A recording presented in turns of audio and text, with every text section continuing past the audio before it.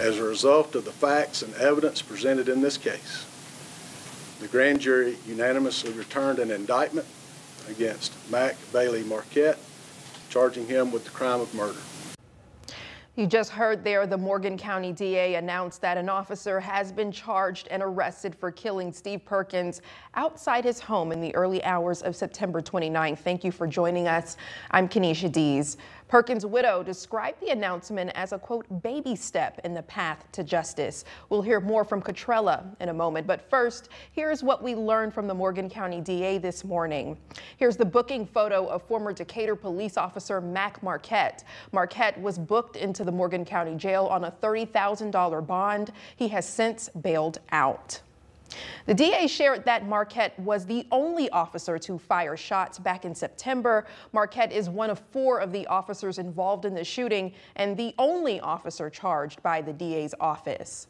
Community leaders reacting to the news that only one of the 4 officers were charged. The organization Standing in Power releasing this statement saying in part, quote, the shadows of injustice loom larger over this incident, and we refuse to accept the mere tokenism of charging one officer. Steve Perkins' life was unjustly cut short, and justice demands accountability from all involved, end quote.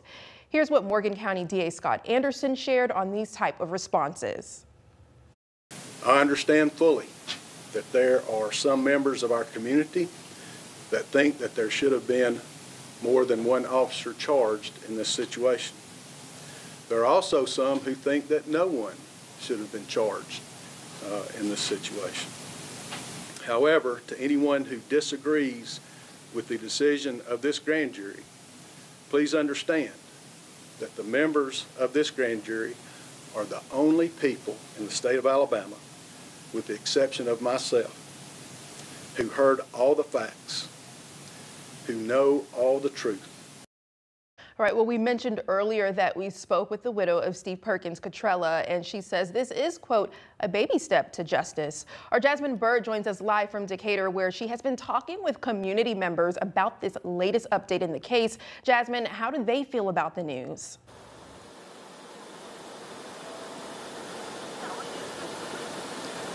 Yeah, Kenesha, it's been almost 4 months since this case began, and there's one word that the Decatur community and Steve Perkins, the Perkins family, Cotrella Perkins, they've all been waiting to hear, and that is justice. And I spoke with Cotrella Perkins, Steve's wife, as well as other community organizations today, and here's a listen at what they had to say.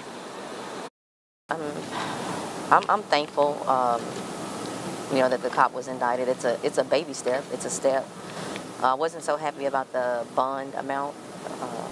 Just felt like it should have been more than that, but I mean, it is what it is. So I'm definitely grateful for the murder charge that he was given. And as for the other officers involved in the incident, Steve Perkins' wife, Cotrella Perkins, wants to see hopefully murder charges. I mean, they were there. No one tried to stop anything. No one tried to, go to my front door. They just ambushed him. So I feel that they all deserve that charge. And Perkins says this fight will continue. So this is not justice entirely. It's a step towards justice. So we just have to keep fighting. Community members like Anissa Sophia with Standing in Power says more people need to be held accountable. So we are glad that Scott Anderson held the one officer accountable, but we need all of them charged. Reason being is if I was to go out with my friends and we went to and robbed a store, everyone in that car would be convicted. That applies to the police too. They are not above the law. The 8 jury panel with the grand jury, and they came back with indictments on only one officer.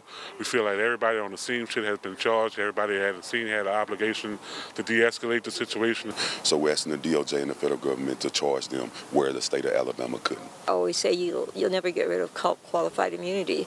It is what it is, and as long as our families stand for each other, this is how we do what we do. That's what they're supposed to do, This is the right thing to do.